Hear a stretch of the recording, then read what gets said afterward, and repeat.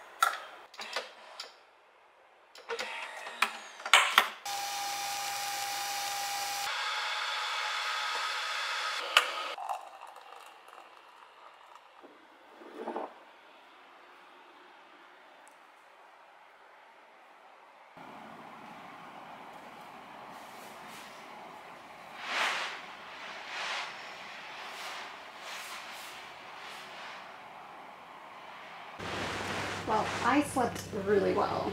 I really did. It was very peaceful. I felt comfortable. It's a really cool Airbnb. I would for sure 100% come back here. It's just absolutely wonderful. I can't believe I drove my motorcycle 2 hours, over 2 hours because of traffic and stuff. So like 2.5 hours. I had to stop a few times, but I cannot believe that I drove here. And there's something about being by yourself too that just really, and just traveling in general, I think by yourself is really cool, but it's really something different on the motorcycle, that's for sure. It's it's on another spiritual level, riding the bike somewhere by yourself, and especially kind of being out in, I'm not out in the middle of nowhere, but I am around nature and wilderness, and the town's like 5 minutes that way, but I do feel very secluded, and taking these country roads back here was just absolutely beautiful. Texas is really pretty. It's very, very pretty. Okay, let's go see what this hot tub's about.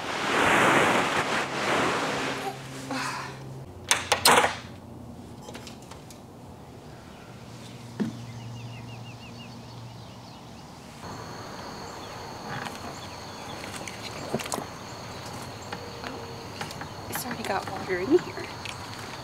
Oh.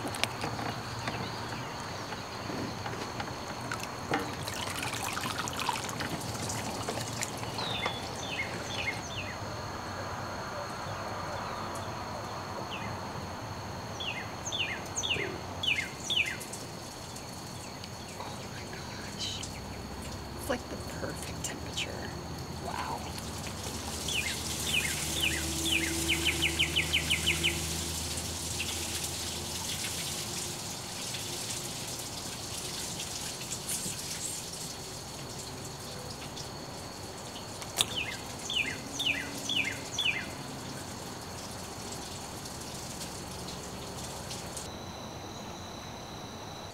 It was so cool. I just saw a family of deer run across.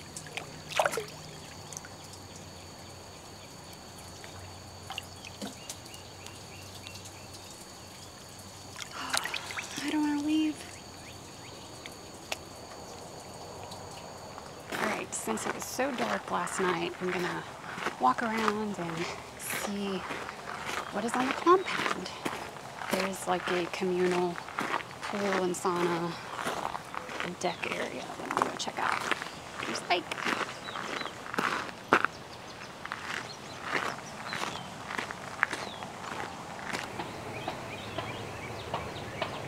I am starving now, so I think I'm gonna pack up a little early and head into town for some breakfast. Seems really windy out today. Let's see. Oh yeah. Doesn't say how much, but looks like rain's coming in. I'll beat the rain. I love my saddlebag so much still, and I managed to fit everything in there, but I'm definitely going to need a second one very soon.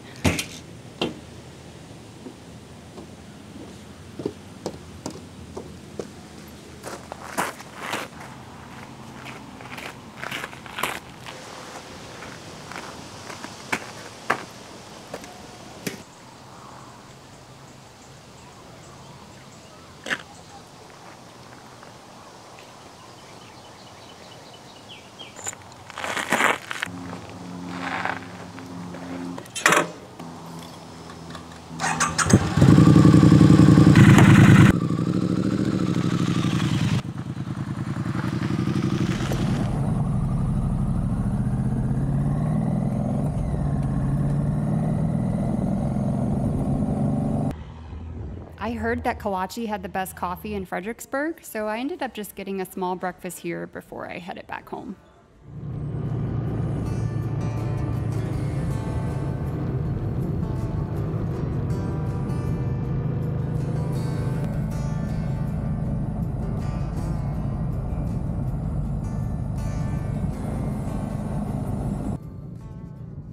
On my way back home, there were wind gusts up to 18 to 20 miles per hour. This was challenging. I had to take more frequent breaks and I adjusted my speed by slowing down. I did try leaning into the wind while doing my best not to tense up. I definitely got sore from this.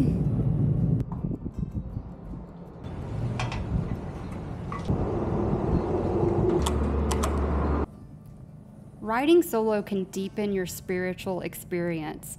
It links you to yourself and to nature.